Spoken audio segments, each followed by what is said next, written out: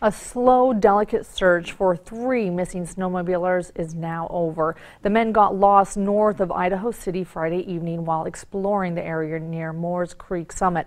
Rescue crews spent hours getting them out alive. On Your Side's Chris Oswald was the only reporter at the scene all night. He's in studio with more on this nearly 24-hour rescue.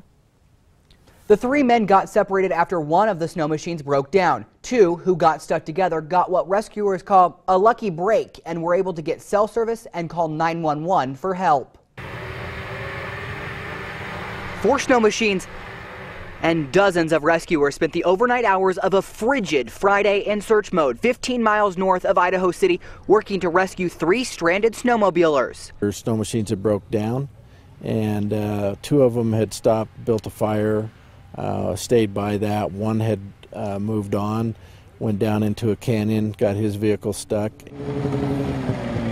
The rescue efforts proved successful. Within hours of the call for help coming in, 2 of the men were off the mountain safe and sound. One of them, 29-year-old Ryan Kahn of Middleton, was able to walk away on his own.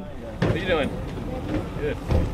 The other man, 32-year-old Mike Rivers of Eagle, was brought down in the snowcat and required medical attention.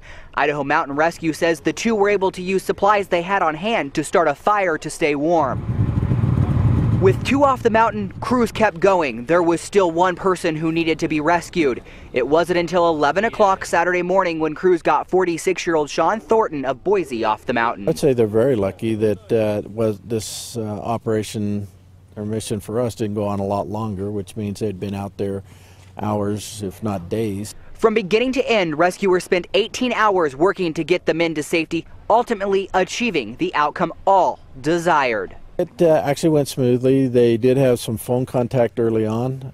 We knew where they were.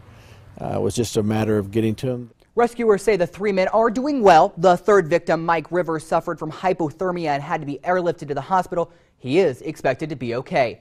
In the studio, Chris Oswald, Idaho on Your Side.